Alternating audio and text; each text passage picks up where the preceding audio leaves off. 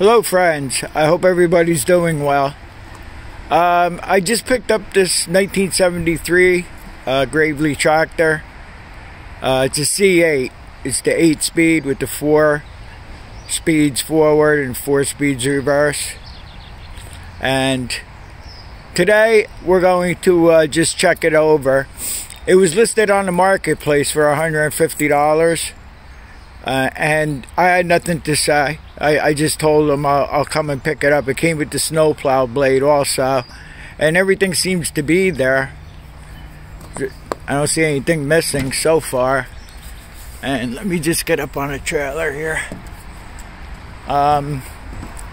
He said he had the starter rebuilt, and he was having trouble with a fuel leak. He said something with the gaskets. I don't know what, but we'll have to address all that.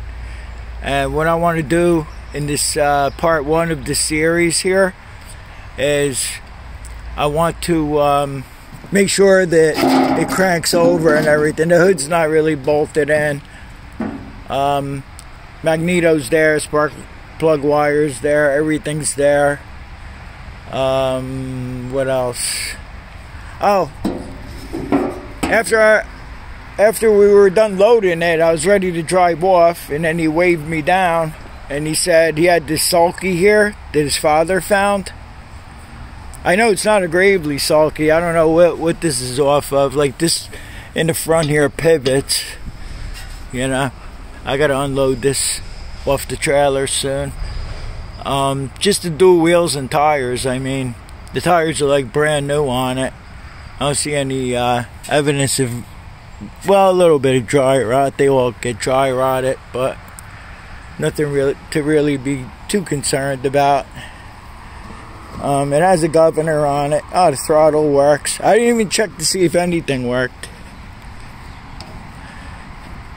I guess the choke works. We'll have to spray everything out. Yeah, it's working. I'm just going to douse it with WD to begin with here. And I have to get a battery to hook up to it. Oh, he's got one battery cable. The positive is there. And the negative's here, but it's got this. It's not the right cable, but I do have cables. This hood's ready to fall off.